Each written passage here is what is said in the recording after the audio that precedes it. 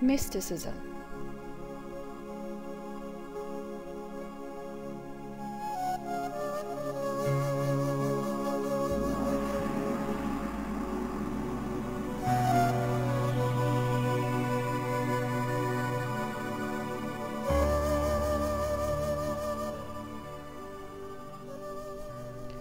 I would like to begin this lecture with a little disclaimer that while the contents of this chapter might be less tangible than the other chapters, I would like to invite you to keep an open mind and try to view the content as tools that will help us understand and appreciate the art.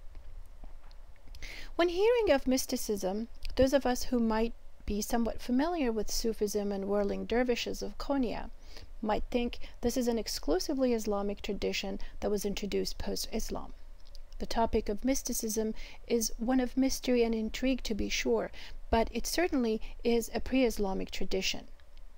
It offers a rather introspective view of faith, and it is based on individuals striving for a first-hand spiritual experience. In the previous chapter, I am sure you have read about the positions of authority in Islam. And you should remember that I had listed mysticism as the inward approach to religion. The origins of mysticism are not really known. Some trace its roots back to the ancient tradition of Mithraism, a religion in ancient Persia. Some believe mysticism has been around as long as religion has, and that it has been seen as an alternative perspective, sometimes challenging the established religion. One of the characteristics of mysticism in general is its exclusivity that allows only the initiated to be recognized and to participate in the rituals and events. Whatever the origin, there certainly exist many ancient concepts, traditions, and rituals that found a way to endure through the mystic ideas and rituals within Judaism, Christianity, as well as Islam. An example would be the subject of this painting, Moses and Aaron conjuring up a dragon, in which we see the story of Moses and the court of the Pharaoh. Moses was challenged by the court's magicians. He conjures up a dragon by throwing down his staff. Such a story certainly appears fantastic and impossible if we expect reason and logic to help explain it, because so many phenomena are left unexplained within any given religion. The sense of mystery seems consistent with the concept of faith and mysticism and appears as an important part of this particular perspective in general. But it would be erroneous if we think the mystic movements are unified movements. What we are concerned with in this class, however, is neither to explain nor to romanticize this view. Our concern is to analyze mysticism as a way of looking at the world. Once we become familiar with it, we should be able to understand and decipher artworks and stories that are associated with it. This is why I have brought in the term mysticism as a methodology. A method, in this sense, is a construct, a series of symbols and explanations for explaining universal inquiries within all humans. Just as each people or religion has its version of the story of creation, for instance, mystic perspective offers its own view on it as well.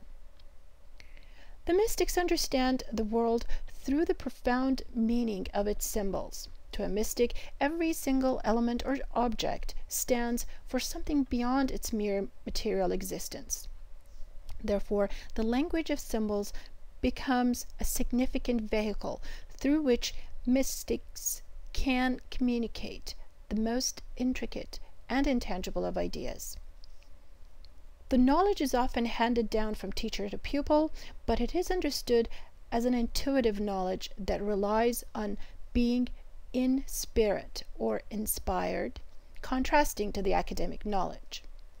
The belief is that the humans have come from God, and the objective is to ultimately acquire first-hand knowledge of the divine so that they can find their way back to God. In Islamic mystic view, the story of Adam's descent on earth is seen as a turning point for all humans. Look at this painting from 17th century. The figure in the middle is Adam in heaven. The angels are shown bowing down to him. The second figure at the bottom of the page is also Adam after he has fallen on the earth. Artist has used the flame motif rendered in gold paint to demonstrate the brilliance of light filling the space. Note how Adam's two different garments represent his two different states. In the Quran, the creation of Adam is deemed as the highest achievement of God, who by doing so wanted to create an example in humans' highest potential. However, once on earth, Adam is no longer called that. Quran calls him insan. When insan becomes aware of his possibilities and potentials, he becomes a bashar. The final stage is back to being Adam once this potential is achieved. As you will read, I hope you don't lose sight of the fact that this is one perspective, one viewpoint through which those who believe will pursue their spiritual goals and aspirations. Not all Muslims, however, agree on all of what I have just explained. This viewpoint has its own language and symbols, and since it has been instrumental and inspirational in the production of the arts, understanding it will help us understand the works of art that are created in response to the mystic concepts. In this perspective, it is no different than the biblical story of creation being the source of inspiration for Michelangelo. The panel of creation of Adam by Michelangelo in Sistine Chapel also depicts the story as Michelangelo understood and envisioned from the Bible.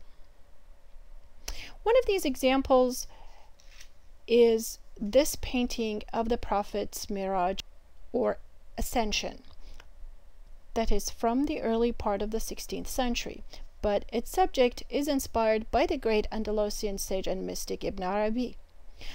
The story of the ascension of the prophet is seen by Sufis as a significant example of experiencing God firsthand. While the ascension of the prophet is mentioned in the Quran, the details Ibn Arabi talks about, such as the prophet riding on a human-headed horse, are not part of the story and comes from his own artistic imagination. Ibn Arabi is one of the most influential figures who not only can directly be connected to works such as this one, but also credited for formulating many of the Sufi principles and philosophical ideas such as death, beauty, creation, and perfection, as well as love and romance, which are all seen metaphorically as they relate to the salik, or pupil, on the path of self-awareness. Ibn Arabi's writings are still widely read among the Sufis and those intrigued by mysticism in Islam today. There are other prominent figures that are also responsible for developing mystic theories mixed with theological knowledge, such as Ghazali, and of course Rumi, who is seen as a pupil and follower of Ibn Arabi. Rumi's rhymed discourses, or Matnawi, are one of the most celebrated works of a mystic that has been translated into English and has been one of the best sellers among the poetry books. Rumi is the founder of the Whirling Dervishes, who to this day still hold Sufi ceremonial dances, or Sama, in Konya, Turkey. In these dances, the salik, or pupil, while holding the right hand face up and the left hand face down, perform the dance by swirling in their long and full white garments, echoing the revolving motions found in the universe. The mood that is created is meditative and trance-inducing, that is meant to encourage getting closer to the state of receiving first-hand experience of the divine.